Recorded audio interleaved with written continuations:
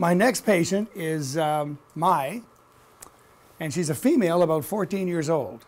And she's got a very constricted arch and a two-size discrepancy. So we're talking at this time, in this session, about the bolt analysis. So we're going to cover that in this presentation. But right now we're going to talk about this 14-year-old girl. Now remember, most girls will grow to 14 or 15. So she still could have some growth potential left. But you can see with her smile, it's very narrow here.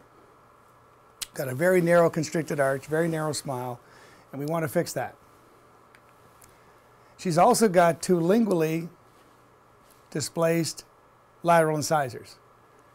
And she's got two deciduous lateral incisors in position, but the permanent lateral incisors are lingually displaced. And we've talked about this many times, but the reason that the lateral incisors come in lingually displaced is because you got a narrow constricted upper arch. So that all could have been avoided if she'd had an expansion appliance when she was 6, 7, 8, 9, 10, 11, whenever. All she would, or actually earlier, before the laterals erupted. So the earlier the better. Probably the expansion appliance should come in at 6 or 7. And then there would have been room for the lateral incisors, and then hopefully they wouldn't have erupted on the lingual. So again, that's why the treatment of children at an early age, diagnosis and treatment is so important. Her profile looks very straight. In fact, it looks almost prognathic. It looks like she could be a slight class 3. She's either a class 3 or a class 1. And again, I don't have the Ceph in the presentation, but I have the Ceph and all the records for all the cases, but I just haven't shown you all the Cephs and all the records for all the cases. But for sure, she looks like she could be a slight class 3 or a class 1. Let's look at the occlusion. Well, if you look carefully, you can see she's almost end to end. And over in this photo, on the left, it looks like the lower incisors are lingually torqued. So when you see the lower incisors lingually torqued, you've got to be suspicious of a class 3. Plus, the cuspid is slightly class 3, plus the molar is definitely class 3. So you got a class 3 molar, class 3 cuspid, lower incisors lingually inclined, that's a class 3. And you hope now that she's all through growing. But remember, she's 14, she could grow to 15, and sometimes class 3s even grow longer. So we have to be aware of that. We have to worry that the mandible might come forward on us, and that's definitely a concern. The other thing that we look at is we can see, remember I told you there's the lateral incisor that's lingually displaced, there's the deciduous lateral, there's the two bicuspids in crossbite, and if you look here at the frontal photo, you can see that both sides look like they're going in. It looks like a very constricted upper arch. We like to see a nice broad arch. We don't like to see a constricted arch. Again, this case should have been treated earlier. So we look at that situation, and the other thing you have to remember is when you expand an arch, you sometimes open the bite. Now she's end to end here. She's got like a 1 millimeter overjet and 1 millimeter overbite. So when you expand an arch, you have to worry about the bite opening in the front. When you expand an arch on a class 3 and you free up the mandible and the patient still has some growth potential left, then the mandible could come forward. So she could come forward into a class 3. So this looks like a relatively easy case, but you have to be aware that this could be a more difficult case. If the bite opens and if the mandible comes forward, then it's not an easy case. So class 3 potential cases are not easy cases. And you can see she has some other interesting things happening here. Again, you can see the lateral incisors on the palate. You can see the deciduous laterals in place. And you can see a very constricted arch, particularly in the area of the bicuspids.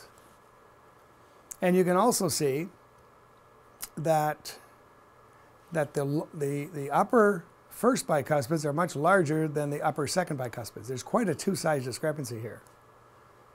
So look at the size of the upper first bicuspid and then the upper second bicuspid, and look at the lower bicuspids. The lower bicuspids both look normal size. So again, you'd have to worry that if you had a two-size discrepancy, are you going to get a proper occlusion at the end? Are the occlusion in the area of the bicuspids and the cuspids going to be normal when you've got such a large upper first bicuspid, such a small second bicuspid, and normal size lower bicuspids?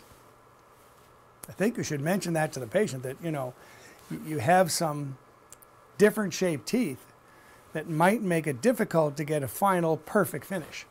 We're still going to have your teeth straight, they're still going to have a nice smile, but maybe the bite won't be absolutely perfect, but it'll still be able to chew your food, you'll still be fine, but we may not be able to get a textbook finish because we don't have the proper size teeth to start with.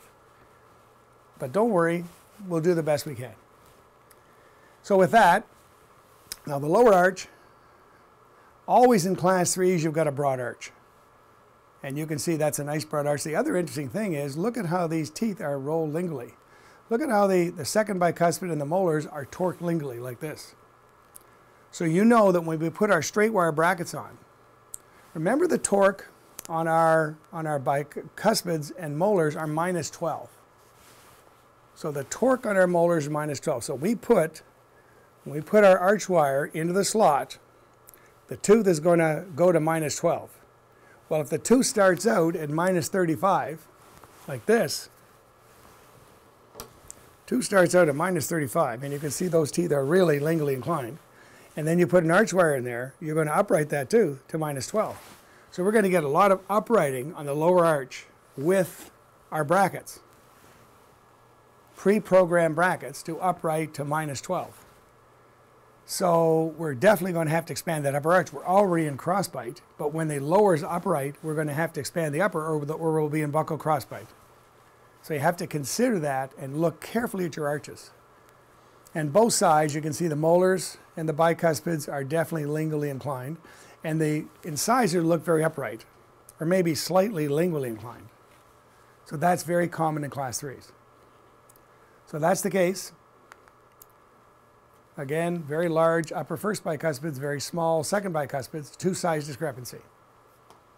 You need to do the Bolton analysis on your cases prior to treatment to see if you do have a two-size discrepancy.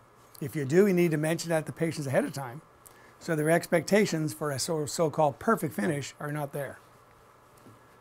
So my treatment plan was to use a banded Hyrex on the upper. I like the banded Hyrex. It's one of my favorite appliances. You can make it with a memory screw where you turn the screw, or you can make it with a regular screw where the patient turns the screw twice a week.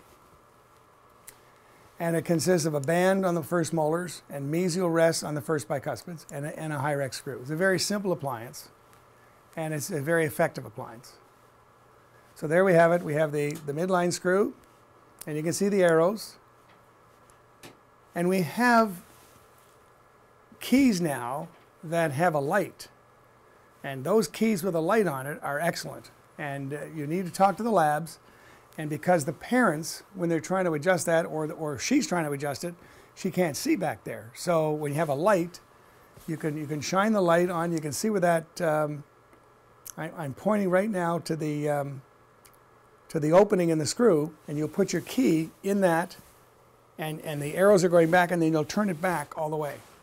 So you put the key in the anterior part and turn it back and then take it out. And the key's on a swivel. So get the key with the light. They're not that expensive, and the lab will include that with the appliance. And that'll make it easier for the patient to adjust that appliance. And they need to adjust it twice a week. I tell them every Wednesday, every Saturday. Every Wednesday, every Saturday, and then they'll remember. So we're going to cement our bands, and then we're going to put flowable composite on the mesial rests. And remember, I've told you this before, I like to fit my own bands. So I'll bring the patient in 1 week before. I'll put the separators, mesial and distal, to the first molars on both sides. Bring the patient back in a week, take the separators out, fit the 2 bands, take the bands off the teeth, put them on a cotton roll, slide the bands on a cotton roll, wrap them up carefully so they won't get distorted, take an upper impression of the molars separated, pour it in yellow stone, and send the upper model and the 2 bands to the lab, and they'll send you back the Hyrex, and you know it's going to fit because you fit the bands. If you ask the lab to fit the bands and they scrape the model, sometimes the Hyrex won't fit. The bands won't fit with the patient, and that's not good. So recommend that you fit the bands. Plus, you're going to have your tubes on the buccal. So as soon as we expand, we can immediately go into straight wire, and we've got our brackets on the teeth. We want our brackets on the teeth with the proper tip and torque. So there it is. But don't forget to bond with flowable composite the mesial rests. Otherwise, you've just got 2 teeth holding, whereas you want retention of 4 teeth. The reason you have the rest is because this bar right here, if you don't put the rest on the mesial, besides giving you better retention, that bar could dig in right here on the palate and cause discomfort for the patient. So we always use mesial rests. So here's the patient now. We've expanded the Hyrex 4 millimeters. I usually like to do the expansion first before I put the straight wire on, because I find when there's more room in the arch, then the brackets go on better and the teeth aren't so sore. When there's room for the teeth, they don't hurt nearly as much when you straighten them. So we've expanded 4 millimeters, but I want you to see what's happening with our expansion. Remember I told you when you expand a case, you have to think sometimes the bite will open. Well, you can see our patient now has got about a 0.5 millimeter open bite here on the right side, and you can see that the cuspid now has gone into class 3 and the molars class 3. So what's happening is the bite's opening and the mandible is slowly coming forward a little more class 3. So that makes the case a lot more difficult. So we're losing our class 1 cuspid, we're losing our class 1 molar relationship on this side, and we're opening the bite a little bit in the front, and we're just getting started. We've only opened the Hyrex screw 4 millimeters and we need more expansion. Now we've opened 6 millimeters. But look what's happening on the left side. We started out with a slight class 3 cuspid relationship, and now it's about 2 or 3 millimeters class 3. And the molar is worse now. It's much more class 3 than when we started. So for sure, the mandible, because you're expanding the maxilla, the mandible is coming forward a little bit. Possibly the mandible is trapped, and the condyle wants to move a little bit down and forward to a more comfortable position. And one key would be if you did a TMJ evaluation of the patient and found some signs and symptoms of TMD, you need to expect it to happen. So a patient with temporomandibular joint dysfunction, and you expand the upper arch, the mandible will definitely come down and forward, trying to get the condyle in a more comfortable position in the glenoid fossa, away from the nerves and blood vessels. The patient almost decompresses their own joint if you allow the mandible to have room to move to a different position. So you can see this case now is shaping up to be a much more difficult case than we thought in the beginning, because we've got a class 3 cuspid, class 3 molar. Now we're almost end to end. In fact, almost into an anterior crossbite here. We're end to end. So any more movement, we could go into crossbite. We extracted the primary lateral on the left side, and you can see the permanent laterals there. And we've expanded about 6 millimeters now, so maybe we're almost in a position. You can see here on the right side, sorry, on the left side, we've extracted that primary lateral. Now we're going to try and straighten that one lateral incisor. A lot of my patients like the clear brackets. When I have 2 typodonts, I actually have 3 typodonts. I've got one typodont with the diamond brackets and the colored ligature ties, which I show the children. I've got another typodont with the clear brackets. And the clear brackets that I like now are called the neolucent clear brackets. I get those from ortho organizers in the United States, and I get them from Serum Ortho in Canada. And they're excellent. They're translucent brackets, and they're really nice because the true color of the tooth comes right through. You can hardly see the brackets. This was a technique that we tried for a while when we put these crosses on here. But the trouble with those crosses was they only came in one color. And if you had different colored teeth, sometimes they looked good, sometimes they didn't. What we're trying to do is get away from the ligature ties that stain. That's the big disadvantage of the clear bracket, is the ligature ties stain. But we've got Smoky and Pearl, 2 ligature ties by ortho organizers that don't stain as much. Okay, so it's called Pearl and Smoky. So those are the ones we use now. But we used these crosses for a while, but we don't use those anymore. We found that they weren't very effective. So you can see, but this case had the crosses, and we put the brackets on cuspid to cuspid. The clear brackets are more bulky than the metal brackets, but they look a lot better, and a lot of patients want them. But if you can get away with just going from cuspid to cuspid with the clear brackets, try that, because then the metal brackets are less bulky on the bicuspids and a little easier in the patient's cheek. They don't protrude as much.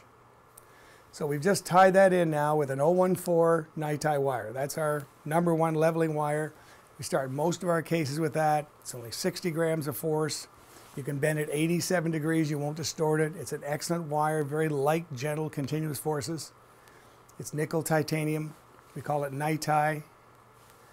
And now we've tied everything in. So it goes right back to the molar. Remember, the molar's got a Hyrex. Now, it looks like we've overexpanded the upper. But remember, the lower teeth haven't been bracketed yet, and they're going to upright with the torque that's built into my brackets, the -12 torque that's built in the cuspids, the bicuspids and the molars. So those teeth are going to upright on their own with just the wires. So we have to overexpand, anticipating that. So you can see, we've tied everything in. Here it is now. This is the occlusal view. You've opened 6 millimeters. The Hyrex is open 6 millimeters. And you can see that the 014 nickel titanium tire is tied in.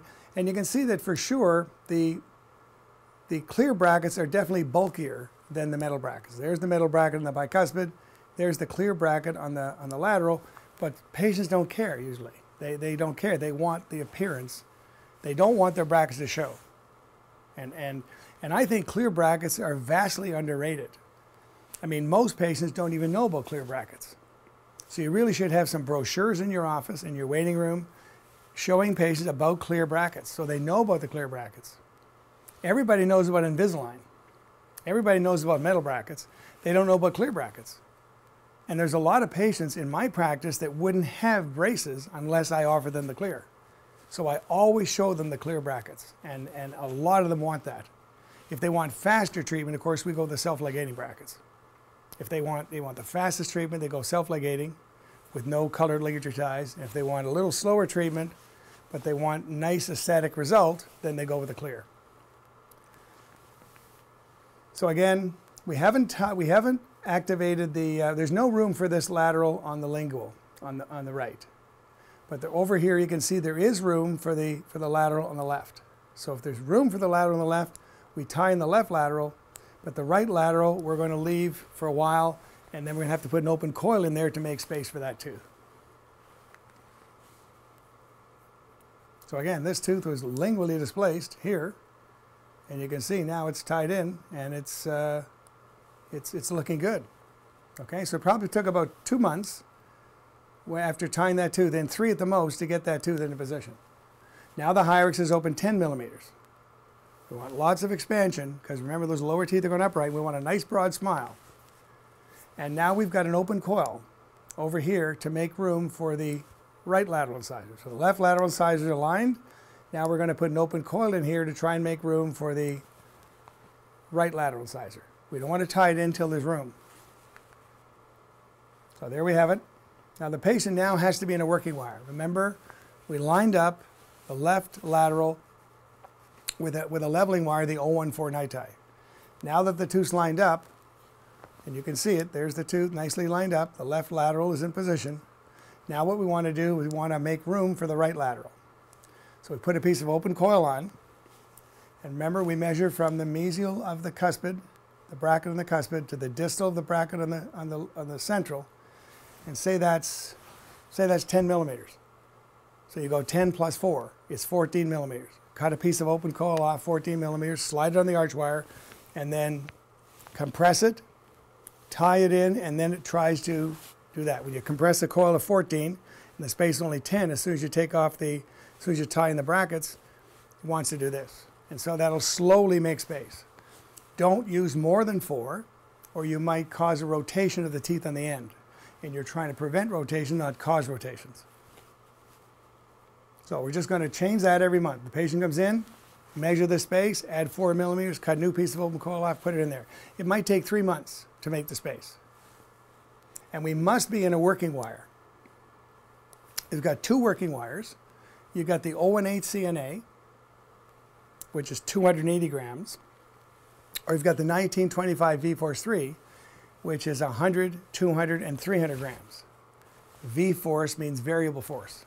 3 force levels in the one wire. But now we've got the 018 CNA in the upper, and on the bottom we're just starting to line the teeth up, so we've got the 018 night tie on the bottom.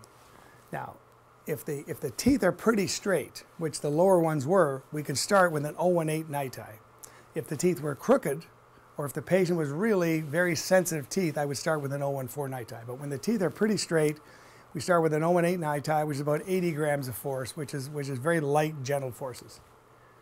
The other thing you have to worry about is when you put the brackets on a class 3 case, and if there's any crowding at all, the lower incisors will flare. And you'll cause more of an anterior crossbite, which you don't want. So you can see my bite is opening. My bite is opening more. I've got a 1 millimeter anterior open bite over here. I've got my cuspid, still class 3. I've got my molar class 3. I've got my separators in down here to put a molar band on that lower molar. But my case is getting more difficult, isn't it? I mean, we're developing an anterior open bite where the mandible is coming forward. I've got class 3 cuspid, class 3 molar. This is a more difficult case to treat.